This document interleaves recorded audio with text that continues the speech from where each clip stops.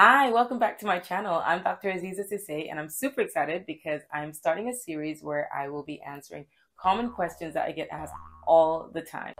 So be sure to subscribe and turn your notifications on so you can get the alert as soon as a new video pops up. Let's start. Can hormonal contraception affect my future fertility? This is such a common worry that many women have, and is definitely one of the reasons that some completely avoid using hormonal contraceptives altogether. There are a variety of different hormonal contraceptives available, including the combined hormonal contraceptives, which contains both the sex hormones estrogen and progesterone. And they come in different forms: tablets, rings, or patches. There's also the progesterone-only contraceptive, which also comes in different forms: implant, coil, injections, and tablets.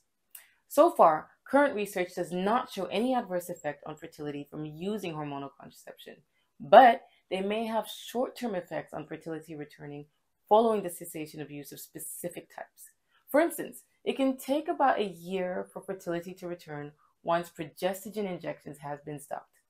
In the majority of cases, fertility is said to return immediately after stopping hormonal contraception. And according to the FSRH, Faculty of Sexual and Reproductive Health, most women will ovulate within a month of stopping the combined pill, and that there is no significant expected delay in the return of fertility after stopping the progesterone-only pill.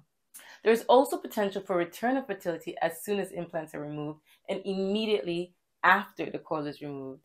8 out of 10 women will conceive within a year of the coil removal. So there you have it.